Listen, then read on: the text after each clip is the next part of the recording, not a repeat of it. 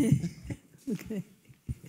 Thanks a lot. So it meant a lot for me to be able to come to this conference, and I had underestimated the difficulties of modern travel. You imagine traveling without snow, and then all of a sudden you find yourself in a place with doesn't have snow or sunshine, and it's harder to get out of there than I thought. But I'm happy to be here, which is close to home, and I'm going to talk about some of the work that I've done. I use Stan a lot, but I'm not going to talk to all these power Stan users about Stan, although it'll come up a little bit. But the philosophy behind several things in Stan have a lot to do with geometry. And the modern problems that we have in the kind of applications I do have a lot to do with heterogeneous objects, where the only way around doing statistics is finding distances and using distances. So I'm going to talk about uncertainties and distances. So I work in biology, and in particular in the immune system and the study of the microbiome and cancer. And we'll look at various places where we're trying to do data integration and statistics, but for these complicated objects. And this is a typical example that I'll talk about. This is a lymph node with cancer and various networks that go with it. So the challenges are, as you know, the data are never uniformly distributed on any manifold. You might have a manifold, but there's not uniform distribution. So the data aren't IID in any way, so you can't use standard statistics. They're not independent, and we have a lot of what we call heteroscedasticity. So that's a long word for saying that the variances are different in different places of the state space.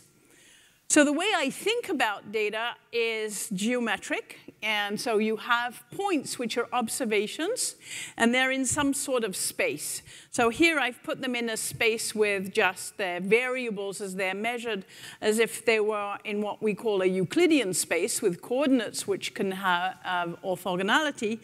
We actually generalize that, but that's the basic idea. So these dots represent your subjects, which are often represented as matrices. And the distances that we use, some of them are given to us very naturally. You have spatial distances if you're studying different geographic points, but we also have weighted Euclidean distances like Mahalanobis that I'll talk about that come up in image analysis. Contingency tables, when you're analyzing discrete data, we often use the chi-square distance. And in ecology, I study the human microbiome. We like the Jacquard distance, which is a sort of distance which gives much more importance to things which are present. The Earth mover's distance is Wasserstein distance, also works, and very useful for distances on trees and graphs. So you see we have a whole array of possible distances. And we could ask, what do we use distances for? And a lot of people use them for clustering. That's one of the main, or finding nearest neighbors. But we can also make network edges for points which are close together with regards to a certain distance. And you can also use them for making correlations in high dimensions. And I'm going to so this is a cell segmentation problem where we were trying to detect different cell types. And the red cells here are stained cancer cells, and the blue cells are healthy cells. And we also have various kinds of immune cells in the same image. So this is multispectral imaging. And one of the problems is the staining is extremely heterogeneous. So from one slide to the other, you don't have at all the same depth of color in red for the cancer cells and depth of blue for the ordinary nuclei. So you have to do something which is much more adaptive. So if you imagine these two clusters of points in some sense, and they're in an 8-dimensional hyperspectral space, so we have 8 wavelengths in the images, and we want to decide what are the different cell types. And you can see that very clearly you have 2 separate clusters. In reality, the data aren't quite like that, but you have a point which is sort of in the middle, and you want to decide which cluster it belongs to. Here's a more realistic one. So we have this point here, and you want to decide whether it's this type of cell or that type. And if you look at the ordinary Euclidean distance, you might be tempted to say, okay, well, it's close to here, so I'm going to assign it to this group. And this is sort of what people do when they just look at the data without taking into account the densities. So you have the probabilities, and if you don't take them into account, you're going to get the wrong answer. So in fact, the cluster to which this should be assigned is this cluster. And the reason for that is the scaling is different. And we have, this is actually called in statistics, it's called the Mahalanobis distance. But the idea here is we're going to incorporate the density into the distance. And so here, this cloud has much higher standard deviation. So in fact, this point has a higher probability of belonging to that cluster. So we make this weaving of probability and distance together. So the distance can incorporate the density, and we can do that in order to have a distance which knows at the same time how frequent some classes are. And this is when I said at the beginning of the talk, there are real problems with trying to use the uniform distribution, for instance, or just the plain Euclidean distance. This is what I was thinking of. So incorporating this distance, of course, when you run Hamiltonian Monte Carlo, for instance, this is a very natural thing that occurs, that it's across the space. We have a difference in the probability. Things get sticky at certain points.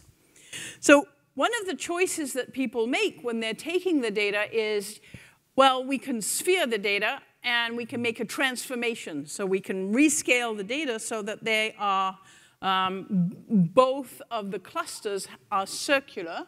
And so this is what you get here.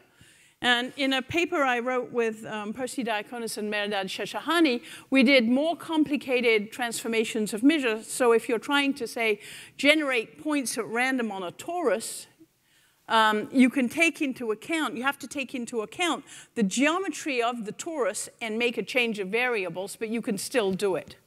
And so the geometry and the probability densities in some sense are dual of each other, and I want to talk to you more about that duality. The results of what we did when we used this Mahalanobis were quite striking. We were able to recognize, so here we did two examples. One is finding oranges in an orange grove. And these are the red points. And unfortunately, with the lighting, I'm not persuaded that you're going to see all of this. But the light yellow points are the oranges, and then the red points are the points that we found. And here, the same thing for the cancer cells. We were able to find the center of all the cancer cells. And then this enabled us to do something like spatial statistics on the lymph nodes and on the tumors, and find, high-density areas, which was what was really important to us. You have certain types of cell that occur close to the tumor cells. So let me summarize what I just said. We can add, I started off by saying the points for me were points in a geometrical space, and we can add information, and here I've tried to add the information, in some sense, the uncertainty about the points by adding weights in this geometry. The variables themselves, and this is the other side to things, variables are vectors in the space of points. So on the one hand, you have n points in p space and p points in n space. Those are the dual of each other. And depending on whether you have a large number of variables or a large number of points, you're going to benefit computationally from choosing which space you work in. So nowadays, we very often have tens of thousands of variables measured on not so many, maybe the hundreds of subjects. So you're much better off working in the space, in some sense in this space, where you have only, the variables are in a low-dimensional space. But you have this transposition or duality, which is possible. And so that is done through inner products, is the simplest way of thinking of it. In the more general case, we use kernels for doing that. But you can rescale on the one hand to make everything have the same variance by having a diagonal matrix. But you can also use a matrix like the Mahalanobis matrix to rescale all the levels, and not only with a diagonal matrix, so that you make everything which is sphered. But thinking about that as weights that you put on the points are pretty useful. So this is the inner products that we use, one which is weighting the points, the n different subjects or the individuals, and Q is the weighting of the variables. And as I said, you usually only have to, if you're doing, for instance, a PCA, you only have to diagonalize one of those. And so the dimension reduction, the standard workhorse for a lot of what we do, is a generalization of ordinary PCA where you actually allow yourself these extra weights. So it's a weighted singular value decomposition which gives you the solution. Now, I want to generalize this because later on what happens, and let me tell you a little bit about where we're going so you know why I'm doing this. Imagine that you were in a situation where you wanted to do a Bayesian analysis of PCA, so you have posterior distributions of many, many PCAs. And there is a difficulty which occurs, which is that all the different PCAs don't lie in the same space. So you need a way in which you can compare the output of each of the PCAs and align them. And the way to do that is that you can actually generalize the ordinary correlation coefficient from doing correlations between vectors to doing correlations between matrices. And this is just by taking the trace of the inner product of the matrices and whatever the matrix which is associated with your analysis, and this is called the RV coefficient. And this gives an inner product between two matrices. Now, this was done in the 70s, and it's turned out to be very useful for doing sort of what I call linear registration. It actually is a generalization of a very old method. Henry Daniels had a method, it's now called the Mantell method, where if you have two distances, say it's distances between how people spend their leisure, and distances, geographic distances. And you could ask, are those two distances, if you look at different locations, San Francisco and Boston and so on, can you make a correlation between those two distances? So correlation between two distance matrices is very much like correlation between ordinary data. And this was done by saying, I'll vectorize, in some sense, the distance matrix. And so I take the two, and the only thing important is the way you vectorize, that is the way you make the matrix into a vector, has to be the same in both cases. And then you can do just an ordinary correlation coefficient, and you can do a permutation test and find out whether your distances are correlated. And this gives the same object, the trace of the inner product is the same. I'm going to leave out that, and I'm going to take a generalization of multidimensional scaling now and show you how we can use it in a sort of more nonlinear way. So if you start off with a distance matrix instead of starting off with ordinary coordinates, which is often something that occurs, then you can use something very akin to PCA. It's called multidimensional scaling. It's an old method which was originally mathematically defined by Schoenberg in the 1930s. And it allows you to go from a distance matrix to some coordinates in a Euclidean space so that you can make a representation of the points in a low-dimensional space and still have an idea of what they would look like. So some of the basic examples that you'll see in textbooks are you're given the distances between the cities in Europe and you want to make a map of Europe. What comes out is sometimes that the north and the south of Europe are inverted and the east and the west are inverted, but basically it'll give you back a pretty good map. So this is done also using singular value decomposition. So it's a very fast algorithm. It works very well to do multidimensional scaling. I'm going to show you an example. This is data. was most popular, it started being very popular in the 60s. And this is an example that was developed originally by Ekman for finding out how people perceive color. So it's a color confusion data. And here, high values mean I'm confusing these two wavelengths of color the most. So in some sense, that's the similarity of the two colors. In order to actually look at the multidimensional scaling, I have to look at 1 minus that. And so in the confusion, 86% of the time, people are confusing these two wavelengths. That means that they're actually quite close. So I'll put 1 minus that value, the distance. And if I make the multidimensional scaling, the classical one of this, you get something like this. And so here, this is an arch. And this is because, in fact, there's an underlying gradient in the colors. Now, this has been unfortunate because this gradient was developed and defined in the 1970s by Kendall for archaeology and for timing different artifacts, archaeological artifacts. And he called this the horseshoe effect. And it doesn't have anything to do with the horseshoe prior.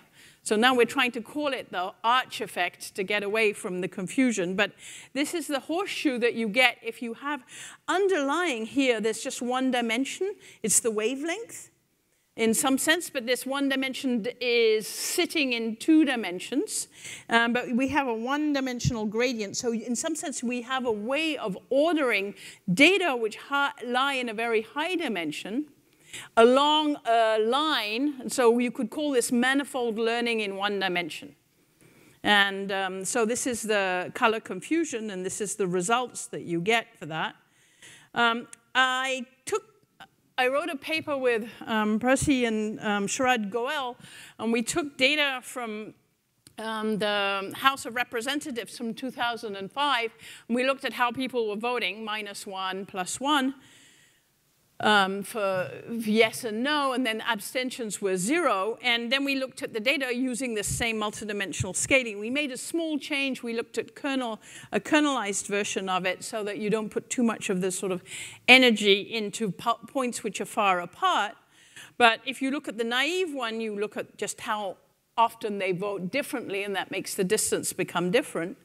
So if we did a 3D mapping of the House of Representatives, you get something like this. And in fact, what you're seeing, but I can't rotate here, but you have 2 horseshoes.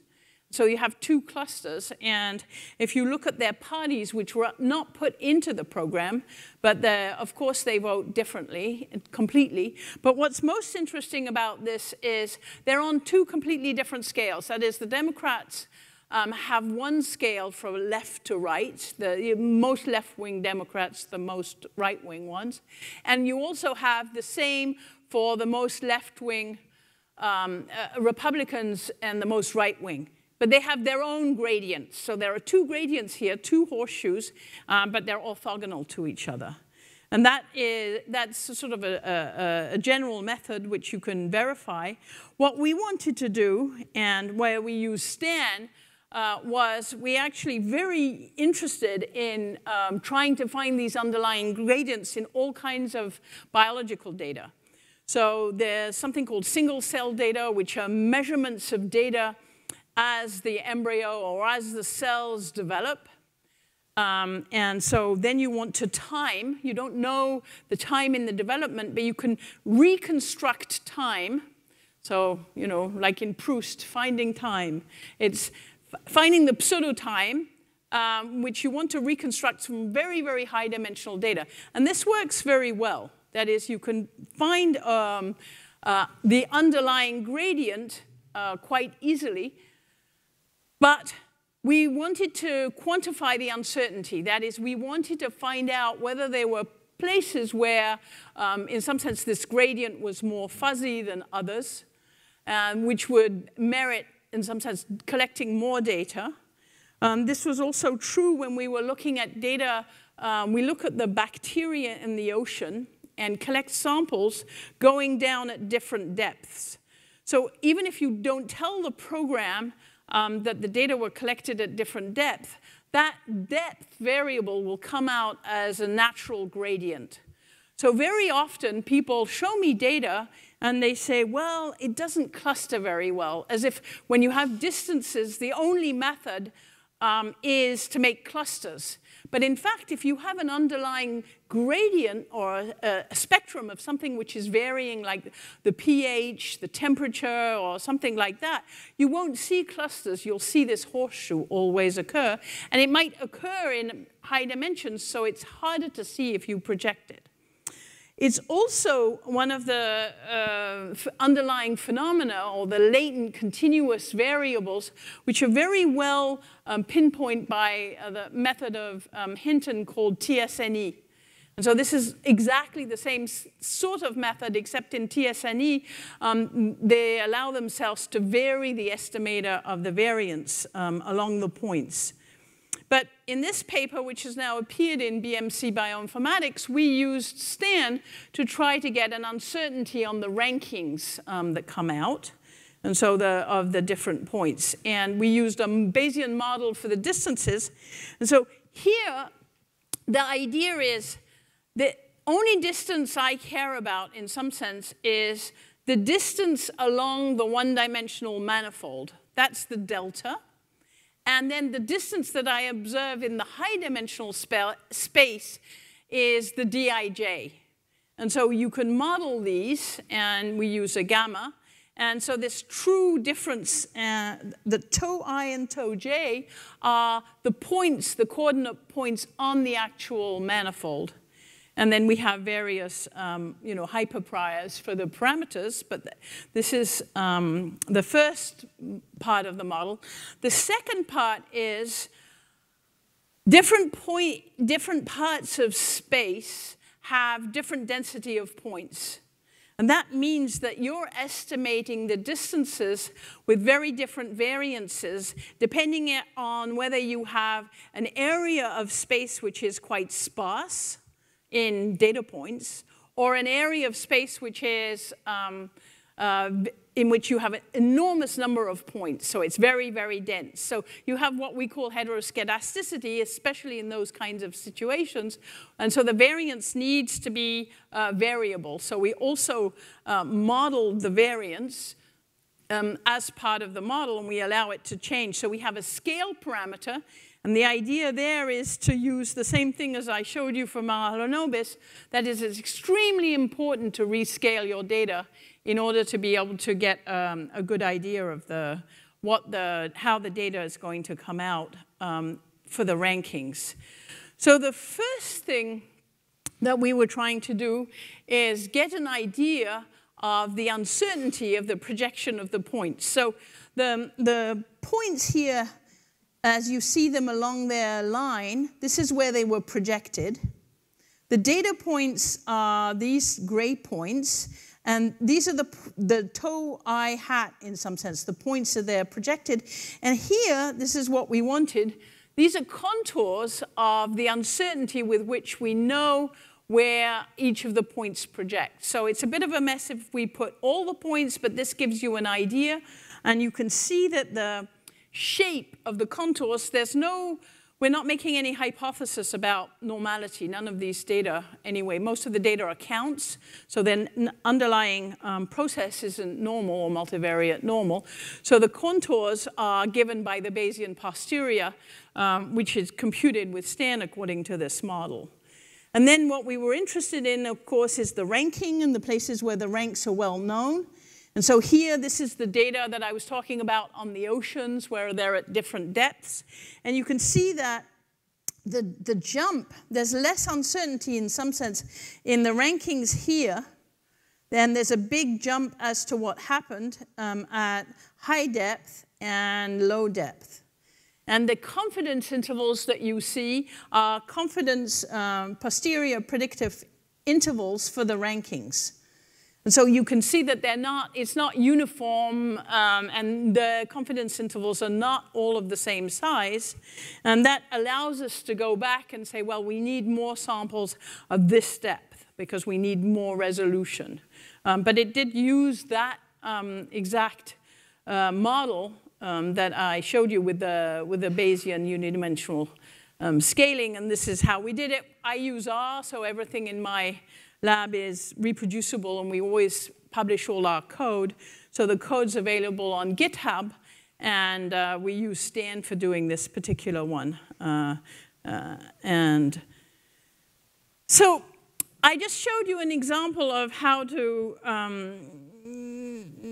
do an analysis of the microbiome data. I sort of have done things not in the right order because I should have told you a little bit of what the microbiome are.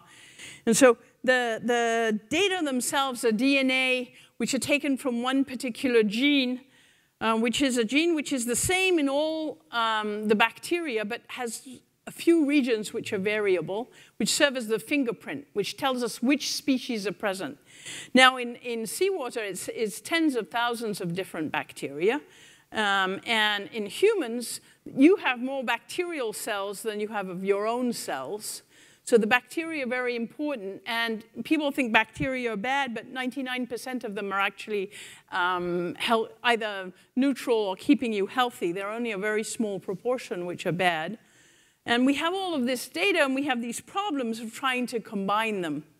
You have different data in different microbial distributions in different parts of your body. And one of the challenges is every new data set, we don't have a fixed set of bacteria. So it's like an infinite alleles model in some sense, where you have infinitely many categories, and you're only looking at a subset of it. Now, we had this problem. I'm not going to give you too many of the details. This is a paper that appeared in JASA last year, and it's work that I did to try and make posterior distributions of the multidimensional scaling type plots that I just showed you, but we didn't necessarily know that there was a gradient or not. We just were trying to see how much the fact that in the different samples you have different depth. So it's as if when you're trying to do the sampling, you spend more time. So if you go out and you collect data about different birds that are along the beach here, it's very different if you go out and count the birds for an hour or if you go out and count them for 12 hours. You're going to get a different sample size, so you might see in the 12 hours some quite rare ones, whereas you wouldn't see them if you only spent an hour out. So that's one of the big challenges of this data. That is, so here we have a table, which is a contingency table, and we have what we call OTUs. They're actually the taxa, they're the different species, and then you have these different types of bacteria which are there. So what we want to do is we want to take into account the different frequencies and the overall number of cases in each of the sample. So we make a model, and we're going to make a Bayesian non-parametric model of this. And one of the characteristics of all these data sets is that there's an underlying low-dimensional number of factors which can explain it. So we have, for one data set, for instance, the one I just showed you, you would have the different species and then the different, in the different samples. I call them different populations, but they're the different samples that you took. But if you're doing a Bayesian posterior, you're going to have a whole cube of data, many, many, many picks from this model that you got. And the challenge is the challenge of trying to see what space, or where can I compare in a multivariate way what's going on with the Bayesian posterior. And so that's what we were interested in.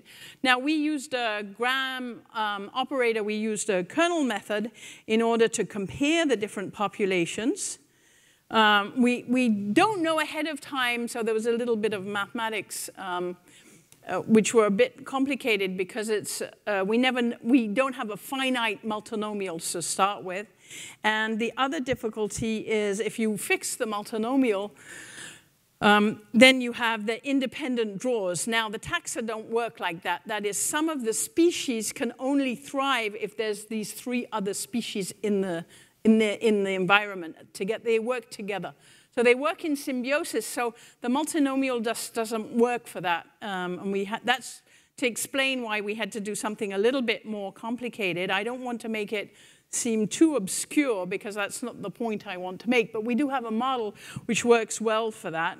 And we made vectors of the frequencies of the different species, and we compared them with using their inner product. So this was our model, and the underlying Gaussian processes that we have, and we have some Gaussian error here on that. And I'll leave that in. So when we first did our Bayesian calculations, actually we wrote a variational Bayes by hand to do this. To begin with, this was done about 4 years ago. This is what we got as our output. And so here we had a whole set of samples. And to be honest, this was very disappointing. This is definitely not what I wanted. That is, I wanted contour plots, but this is not what I wanted. So when we studied a naive approach and tried to project all the posterior distributions on the original data, what you get in the first 2 dimensions of your original data using multidimensional scaling, this is what you get. So we realized that we need to do an extra step. And that extra step is very much like, I work on brain imaging. So when you're doing brain imaging, people go in the MRI machine, and even if you have the same person who is, for which you have many sets of data, the person moves around in the machine from one day to the next. And so the first thing you need to do is sort of align, and that's called registration. And so what we realize is if you're doing multivariate Bayes, you need to do registration in the middle. So we have all these different data sets in the inner products here, but the point that was missing was the registration, and the registration is done just by using that inner product between matrices that I told you about at the beginning. That is, you can make a matrix of correlation coefficients between matrices and then take the eigenvectors of that matrix. Actually, we take the first one, and that is the consensus space. So it means you've aligned all the different multivariate spaces into one space. So this is called S0, that's the registration, and we're going to project everything onto S0, and that's computed using the first eigenvector of this correlation coefficient between matrices. So we find a low-dimensional consensus space by diagonalizing S0, and this, the first 2 dimensions, for instance, if you look, and then we project all the points on there. So if you don't do that, and so to backtrack a little bit, I did a little toy problem because people sometimes say, well, I don't quite understand why do you get this mess? And so when I was trying to explain it to one of the students, I thought that this example was maybe most helpful. If you could, because you can try this on your own. If you have, say, only a few points, so here I took 5 points, and I did just PCA for those 5 points, but I made a little model, and so there's some noise in them. What happens is if the first 2 eigenvalues can be quite close, and if eigenvalue 1 becomes eigenvalue 2 in one of the other posterior studies, if you get another pick, another sample, and you get a flip, then in fact the plot's going to go like that. And then the other thing that happens a lot when you're doing PCA is the eigenvector is not well defined, so it could be either that it's in this direction or that direction. So the projection of the points in the end, they're going to be, they could change over from left to right, and they could also change like that. And so although these points in some sense should be all projected together because they're in fact, their confidence regions are like this, these great big things which go all around. So that's why we need this alignment or this registration. And in the end, when you do the registration, this is the output. So this is a contour plot, and the contour plot shows us the different, here we have 16 different samples. And so here you have some of the samples, this is 1, 2, 4, 3. So these 4 samples are definitely sort of in an area of their own. They're a different type. And then all of these, in fact, these were the healthy controls. And these were this one was an intermediary one, and all of these were IBD subjects. They have a disease, and they're in a different part of space. But it was very useful to have, to be able to look at these contours and decide what part of space, at least, are they aligned with, and also the direction. The amount of variance in the contour plots is very informative. Here's another one, which is all, much more of a success story in some sense, because there really was something there. Here we have, these are studies of the vaginal microbiome. So I work a lot on trying to predict preterm birth from the microbiota of pregnant women. And we do a lot of studies where we're trying to decide whether we can predict very early on in pregnancy whether a woman is going to have a baby early or not. And so we looked here, this is data of that type, and these blobs that you see in color, this green one, for instance, that's the whole contour plot for one subject. So you can see that most of the subjects, their point, we have quite narrow, we know quite well where the point is going to be projected. We have high confidence in the projection of these points, except for a few in the middle here. So we actually have 2 points which have very, very wide contours. Now, we went back and studied those points, and what we saw was that these points are the ones that had the sample counts are very, very low in those points. So there's very high variance. So it's normal in some sense that the points where you have many more observations you know very well, and the points where you have much less, they're much, in some sense, they're much broader. So you have a lot of uncertainty. Though that told us that, when you want to make conclusions, you actually we had a threshold on the number of bacterial counts that we can have in a sample for it to be valid in a predictive way. So in some sense, this has helped us a lot in our design these credible regions in the diagnosis of the problems. So I wanted to conclude on saying that the distances and probabilistic weights are extremely important to think about when you're doing not only the programming. So I know they're really important in HMC. I've written several papers about using probability and Hamiltonian methods because you can incorporate somehow and change your distance according to the different probabilities. And sometimes we don't go all the way. That is, we do some preliminary transformation of the data to try and equalize some of the densities. So there's an intermediary step, which is sort of technical, but it's important to see that there's this trade-off. That is, distances don't tell you everything.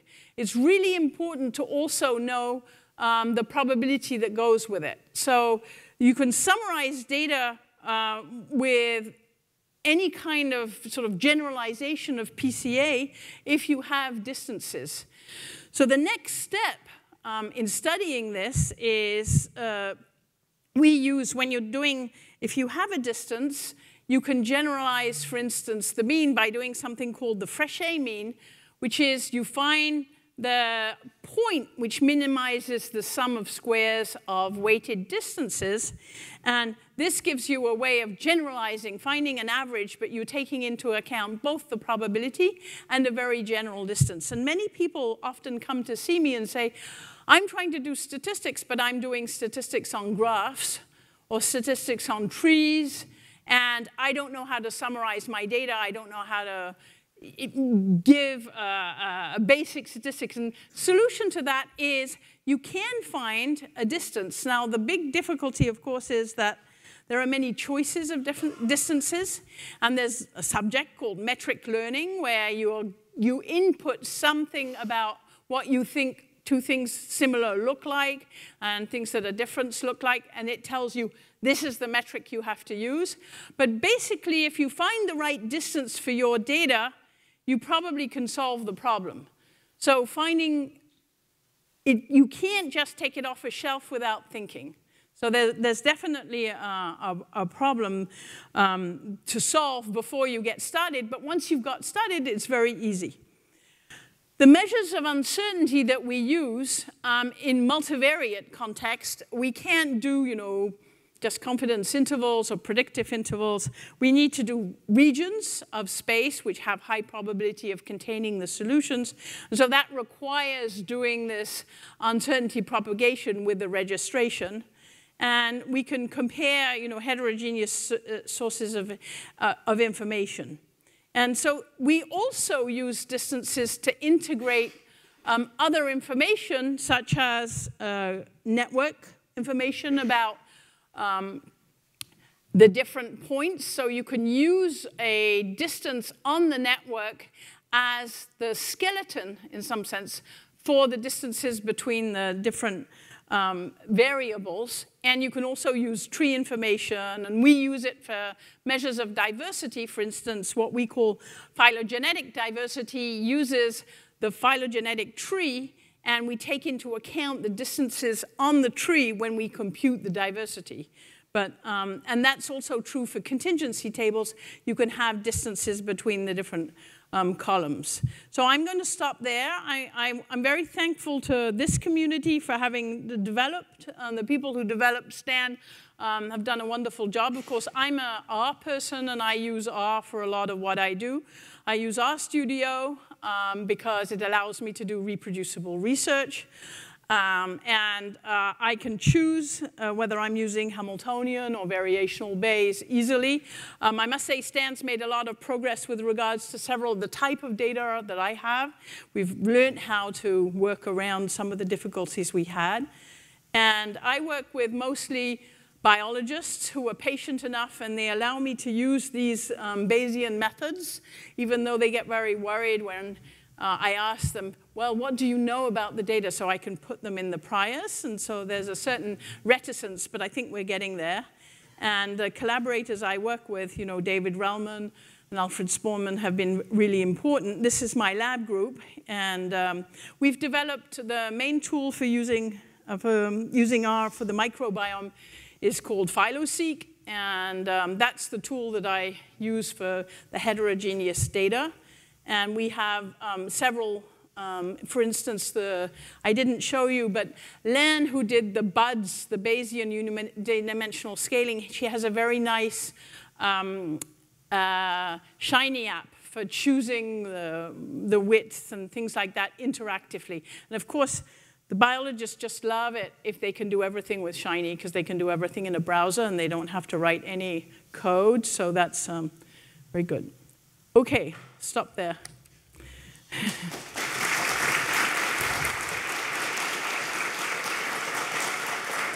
Now, I want to say, I didn't show you some of the interactive things because it takes a little bit of time to go back and forth.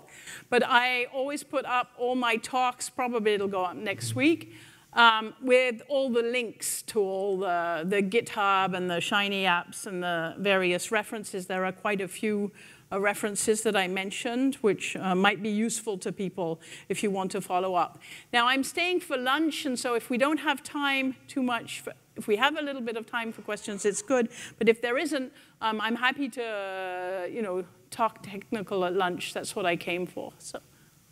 You said you prefer to not take questions? No, I can take. No. I was worried about time, so that's fine. I galloped through, so.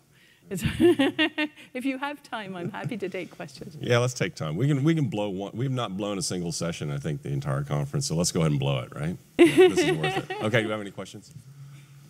Here. That was a great talk. Thank you. So you mentioned something about how people would come to you and say, like, oh, I don't see any clusters, but they would have this horseshoe because there was still something varying, like a pH. With the political example you showed, it looked like there was both. Yes. You had orthogonal horseshoes as well as clusters, clearly. Right. So can you maybe I didn't get something, but can you comment on that sort of thing? Like, Yeah. So I think that the way to think about it for you guys, because you're a specialist, is think about latent variables. And you have latent variables of two types. You have a latent variable which is categorical, which is which is the class. And you have latent variables which is continuous, which is this gradient. So in fact, you're in presence of two types, mixed type of latent variables. So you could model it with a hierarchical model in some sense and think about those two. And here in the hierarchy, it was the latent variable which was categorical which came first. So it just depends. But absolutely, that's the way of thinking about it. But I just think that people get too, clustering in some sense is too popular. Certainly in my world of biology, people are out there, they're just saying, oh, I see these clusters in the data, and it's just this continuum here, and it's not, and they take some, I didn't show you, but there's some terrible things that they do where they see the continuum, and they drop points which, so that the data cluster better. So if you drop some of the points which are intermediate, then you can make it cluster. But the question is, in high dimensions, it's quite sparse data. So it might be, in fact, that you're just projecting a clustering algorithm will always give you clusters. So that's what it does. But you have to question it sometimes. And so that's a problem. All right, Bob. All right, somebody not Bob. All right, there we go. Okay, Bob's very generous. Who's closest? Oh my God. Okay, you. Thank you for your talk. It was just fascinating. So I'm wondering about the step where you have the different matrices of your latent scores, the MDS scores. Yeah. And then you were using that. That inner product between the matrices, Yeah, the RV coefficient, but there's other types. I mean, there's in kernel worlds, there's HSIC. There's another type of inner product that you could use here. It just depends on what you want. So it's like the fact that for ordinary data, there are different types of correlation coefficients, different weightings. The idea is just basically I want it to be simple. And maybe I shouldn't have cut out so much of the technical stuff, but maybe the jet lag made me think, oh, I'm not going to get through this. That you want to be able to compare two matrices and make a correlation coefficient, just one number that you can put in this. So if I did a 10,000 different posterior samples, I would get a 10,000 by 10,000 matrix of correlations between all those different picks, right? And then I get this, and I make the eigenvector of that matrix. And then that will give me the registration. It gives me the S0. So it's very simple in some sense. It allows you to automatically register all the matrices into one common space, which we could call the compromise. So that's what we use, and then we project everything together. What it does is it gets rid of all this flipping and everything. It moves everything so that everything is aligned. It's an alignment. And is that the question? Was that the... Yeah, I was wondering if, like, you know that these different matrices are related to each other. So could you try to parameterize it by putting in a parameter for when the samples were taken over time or something like this? Try to take them in the same... Maybe we should talk about that at lunch, and I'd explain more of the technical. Because you can use more of the information than just doing this in this correlation coefficient if you wanted to align better. But I just say there's a problem there that people didn't seem to have addressed in a systematic way. And so that's what we tried to do. We came across it when we were doing this Bayesian non-parametric model for count data. So. Is Shoshana here? You're the next speaker, and I don't see you teeing up. What? You got to go. It's time. No. All right. What are Jim? Okay, fine. Sorry. Okay. Quick question. If everybody's got one, real quick. I know. Is it quick? Bob. Pretty quick one. So the only data that I'm familiar with here is the political data, and when you cluster this, you often get multiple clusters. So there's the strong party identification voting, but then there's often like a green component or a social versus economic component. So what happens? Are you European? No. It's very true for European data. It's not true for the US. So what happens in the US, the political scientists have an image of the ideal point. You have an ideal point on the gradient of your party. And there are different questions that you vote on. And they really correspond. You have an ideal point and you'll vote against or for, depending it's whether you're on the left or right, whether that question has to do with being more on the right, more on the left. So they have this. We had a nice lecture on IRT and ideal points yesterday. So The ideal point is exactly what's going on here. You have an underlying 0, 1 point, and that's where it situates, and that tells you how you're voting. So I think. Okay, we could probably take this up right later. Okay.